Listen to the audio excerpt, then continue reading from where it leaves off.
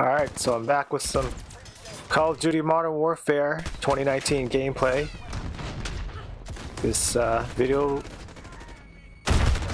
will be the last one for quite some time because I'm going to transition to Modern Warfare 2. Got my copy, physical. It's a cross-gen edition. So I'm going to play on the PS4. And if I ever get a PS5, I'll just get that free upgrade. But why not? I don't want to say end this series, but maybe it's the episode for the anticipated hiatus. And of course, it's fitting that episode number 66. I think there's kind of a symbolic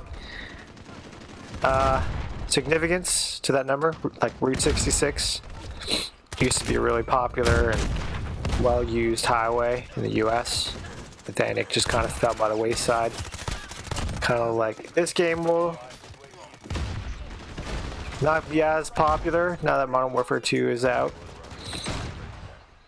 but I'm already on a kill streak. I've called in my Harrier. We're up by 7. I'm camping in this shipping container because I don't want to give up my kill streak.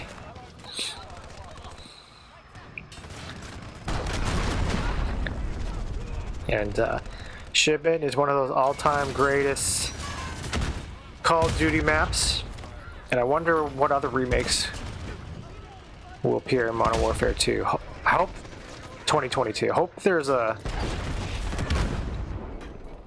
If I could choose one map to be remade for the sequel to this game, I would say probably Terminal. Oh, there we go. There's my chopper gunner. I'm going to town. 5. Quintuple kill. And I get a hit with a rocket. 2 rockets.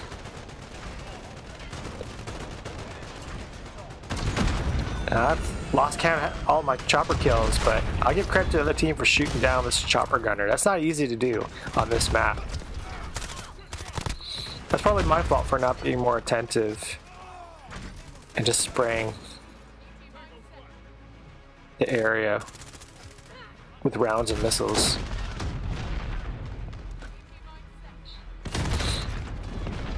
And I die as the match ends. We win by 12.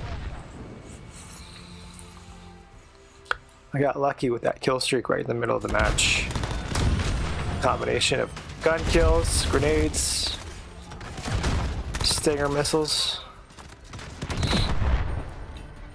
And I have the most kills, but I'm not even the top player. My teammate with the double-double, 18 kills, 12 assists. With a positive plus-minus kill death difference. That's the last Modern Warfare video for a while. On to Modern Warfare 2.